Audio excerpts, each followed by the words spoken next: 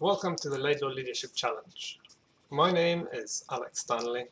I'm the Program Manager and Leadership Developer of the Laidlaw Scholarships at the University of St Andrews.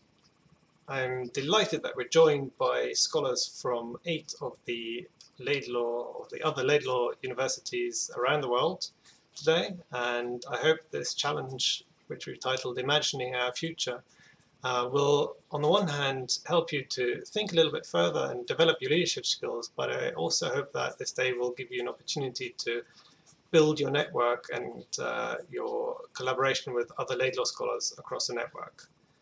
So why did we come up with this challenge? Now, this year for everybody has been quite challenging at times.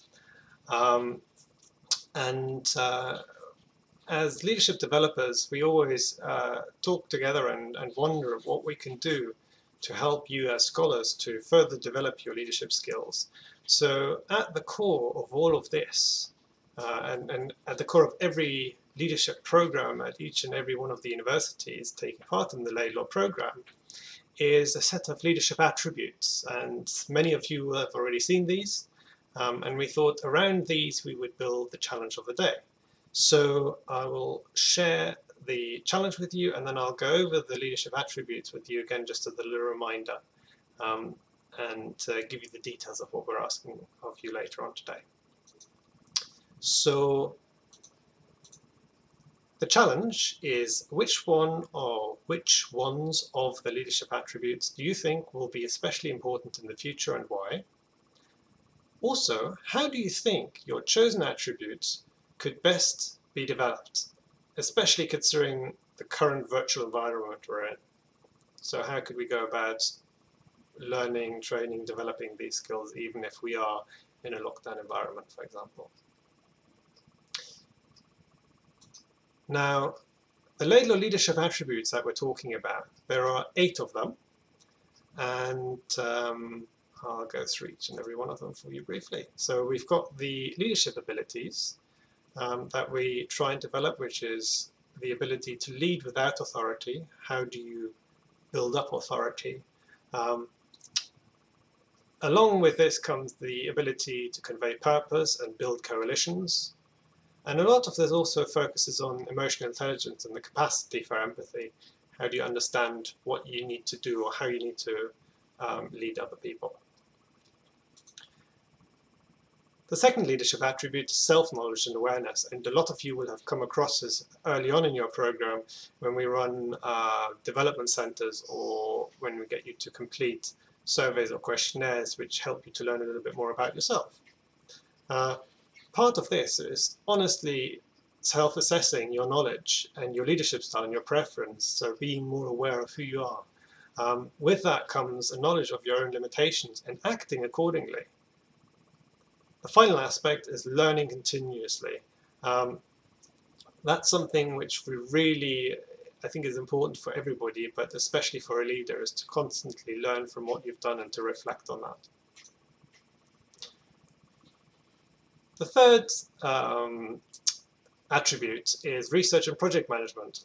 And this looks to the ability to analyze data and interpret results.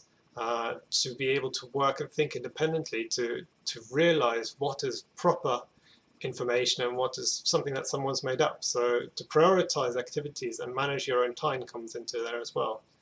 A lot of these things you will have experienced during your summer research projects, for example, but they are very relevant leadership skills as well. Next, we have critical and creative thinking. This is about being able to make effective decisions in a complex environment, and this world is getting ever increasingly more challenging and complex. So it's really important to be able to sift out or sift through the mass of information that you're being bombarded with and make a proper decision with it. It looks at seeking and fostering innovation and creativity, building on your strong intellectual ability that you already have, but kind of training and maintaining that, and also about turning ideas into action, because ideas are at the heart of everything, but if you don't turn them into action, then you don't get anywhere with it. It just remains an idea. The next aspect is effective communication.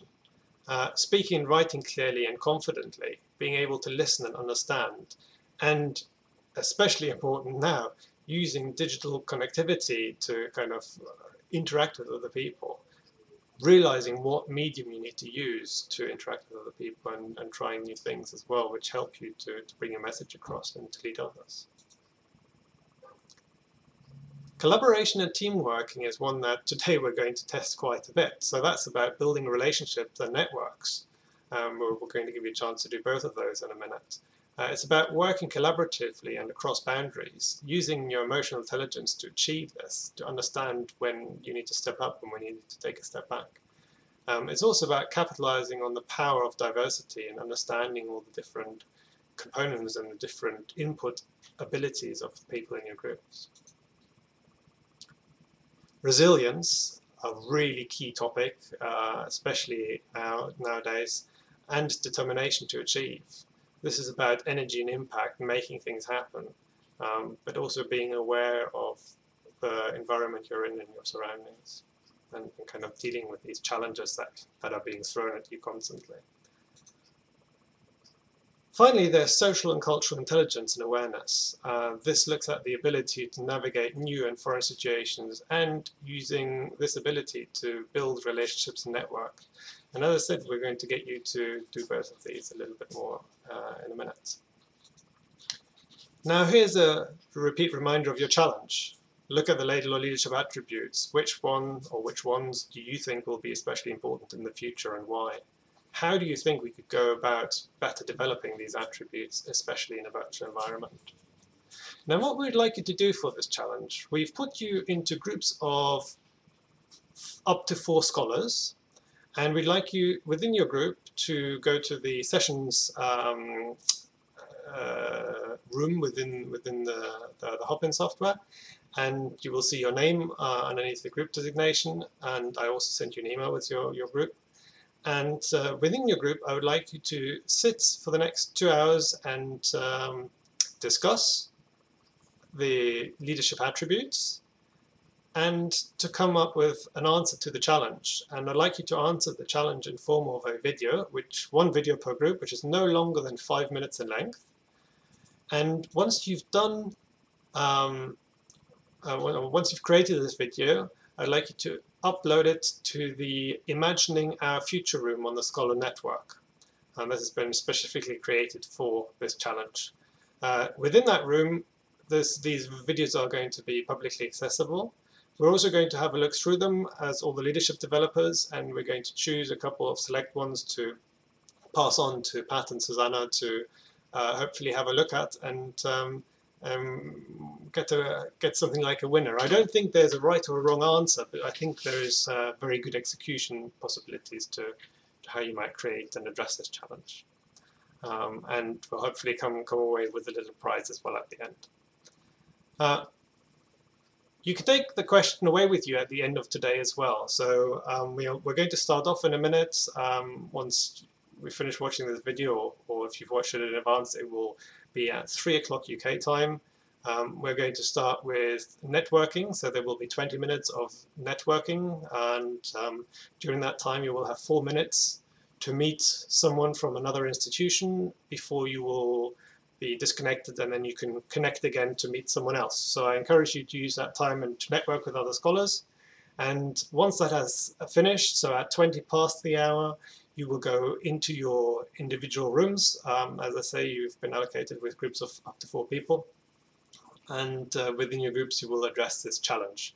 That will run until 5 o'clock. We've actually got the rooms open until 6, so if you'd like to stay a bit longer, that's also a possibility. If you'd like, you can take the question away at the end of today and continue the discussion amongst your group, in which case you'll need to remember to exchange contact details as well, because you will no longer have access to these groups or know who's in your group otherwise. Alternatively, your group might decide that they have an answer and that they've worked on the challenge within these 2 hours and come up with a video to post already before the end of today. Anyway, the final submission deadline is going to be 12 noon next Sunday, so Sunday the 25th of October. So we'll give you a week to hash things out if you'd like to put a little bit more work into it. here is the link to the room on the Scholars Network, and I will leave you with the instructions as well on how to upload the videos into the network if you'd like. This video will continue to be available on YouTube after the event as well, so you can go back to it and look at it if you feel you need to. Right, finally, if you do have any questions, please do contact the laidlaw@standrews.ac.uk email address, and we'll get back to you. Otherwise, we'll start off, as I said, with 20 minutes of networking, make the best of it and meet other scholars within the network. And then after that, it's an hour and 40, or if you'd like the extra hour, 2 hours and 40 that you have your group rooms. They won't be recorded, they're open for your group to discuss and share your videos with one another. And then at the end of it, please come up with one video submission for the Scholars Room.